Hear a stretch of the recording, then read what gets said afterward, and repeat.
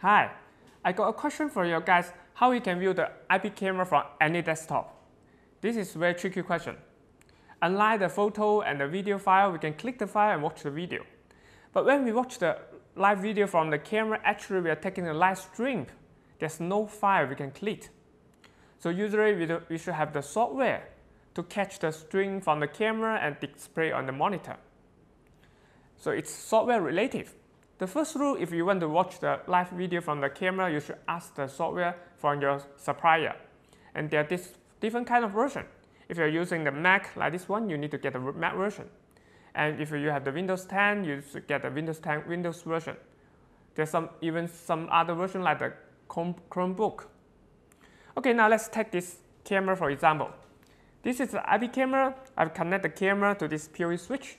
So I don't need to have the power source to supply the camera.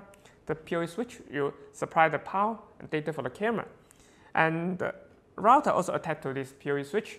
And so the camera can be online. We can view the camera remotely. And the first thing is I need to connect the PoE switch, connect my MacBook to the PoE switch. I also can connect to the router. There's no difference as long as they stay in the same network. Okay, I'm going to use the wire cable. And I pick one of the PoE port. And this is the network port from this MacBook. Okay, now let's move to the software. This is the software coming with the camera. First, let me log into the software. And now let's move to the device manager. From here, we can add the device. And I click the IP search.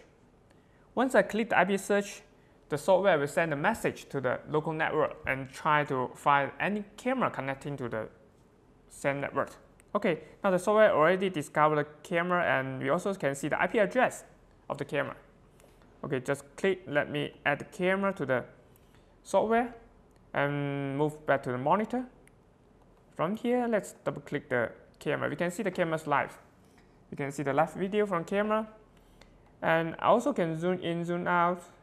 This is motorized zoom camera, so I can zoom in or zoom out. But not all the camera has this feature. Your camera need to have the optical zoom lens so you can zoom in and zoom out. What if you don't have the software or your producer doesn't supply the software version you need, like the Mac version or Chromebook? In this case, you may still can watch the camera on the desktop, but you need to make sure the camera supports Onvif protocol and it can supply RTSP streaming. The RTSP is the standard protocol to live stream the video. So if your camera supplies the RTSP feature and it can stream the video by using the RTSP format, then we can use the VLC software to catch the streaming and display on the desktop. Okay, now let's move to the desktop again to try the RTSP with this camera. This is the page you can download the VLC player. And the VLC player is cross-platform software and it's open source. That's free of charge. Okay, I have downloaded the software. And the next thing we need to do is we need to get the IP address and the RTSP command for the camera. This is the RTSP command for this camera. The first section is the IP address and also the port and the username and password. It may not work with your camera. You need to consult your supplier or try to find the RTSP command for your camera. Okay, now let me just copy this command and place to the network streaming and click open. Okay, now we can see the camera from the monitor. Let's just mute the audio. There's no microphone built into the camera. And the VLC player, you can even install it on the smart TV and watch the IP camera on your smart TV. So the key is your camera needs to support Onvif protocol and it can provide RTSP command.